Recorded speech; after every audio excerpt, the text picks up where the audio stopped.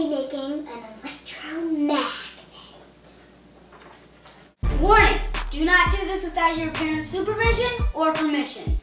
The materials you need are 1 nail or screw made of iron, a D battery, thin coated copper wire, and electric tape.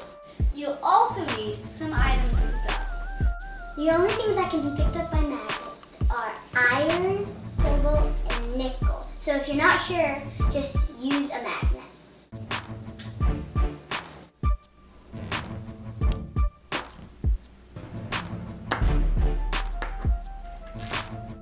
This one's made out of copper, so it can't be picked up by a magnet.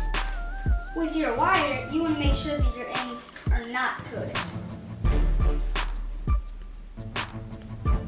Leaving about 8 inches, you're going to start wrapping either your nail or screw into the wire.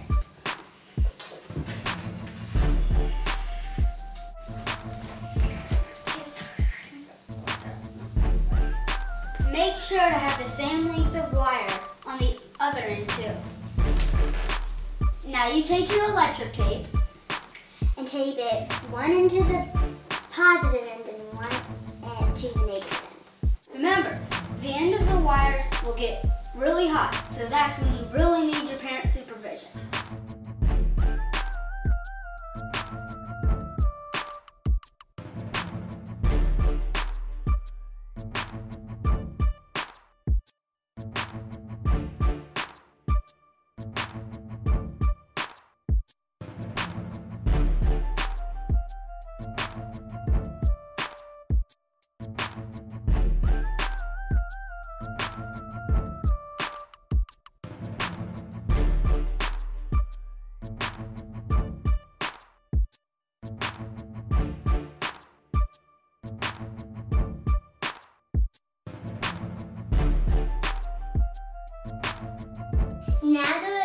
Now that there's tape, pick up your object.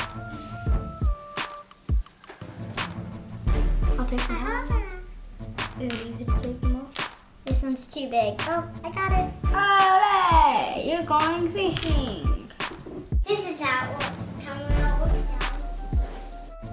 By running electricity through the wire, which is what we did with the battery, the flow arranges molecules in the nail that causes it to attract the other metals. What should we do for our next BKB? Comment down below. Push the yellow button. Everybody sing along!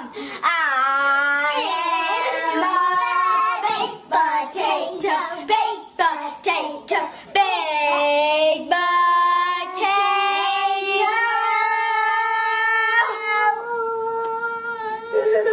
Thanks for watching Bratayley.